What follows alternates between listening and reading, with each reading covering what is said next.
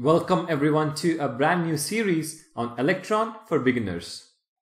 Throughout this series, we will learn the different concepts in Electron and how to implement them. We will also create a couple of useful applications using Electron.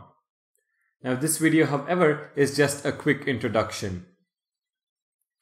Alright, so what is Electron and why would you use it? Electron is an open source framework that is used to build cross-platform desktop applications using web technologies like HTML, CSS, and JavaScript. Now the question is, why would you want to build desktop applications? Well, even though a lot of web frameworks are out there and a lot of things can be achieved using them, there are certain drawbacks. For example, writing conditional code because of browser differences is always a pain for any developer. Your code might work on Chrome and Firefox, but not Internet Explorer. So you have to add in that extra bit of code every single time. The second one is that access to file system is also limited when working with web technologies. Now, we also run into the problem of slow network connectivity that has a negative impact on web technologies. And let's face it, we have great desktop applications that we use on a daily basis.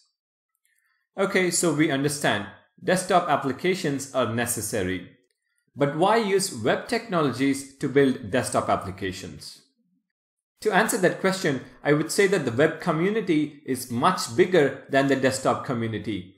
So any support for your application, you can find them easily online.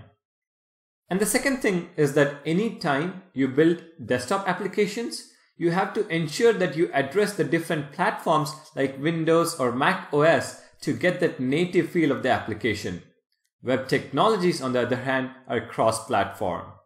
And that is why Electron was created, so that we can use web technologies to build desktop applications. But how does Electron achieve all this? Well, Electron is the combination of two technologies.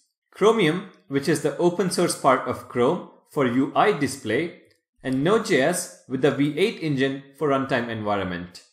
These two technologies bundled together is nothing but Electron, which can be used to create native desktop applications.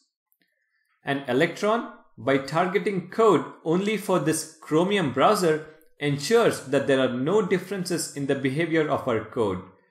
The code runs the exact same way in all platforms. So now that you know what Electron is, why it is used, and how it works, let me go over the prerequisites for this series. First, you need to be familiar with the basics of HTML and CSS. This is for the UI. Then you also need to know JavaScript, which is the main language for our application. A bit of knowledge on NPM and Node.js is also required. And if you have no clue about Node.js or NPM, feel free to watch the Node.js or NPM series on my channel and then get started with Electron. Alright, with this brief introduction to Electron, let's get started with the Hello World desktop application in the next video.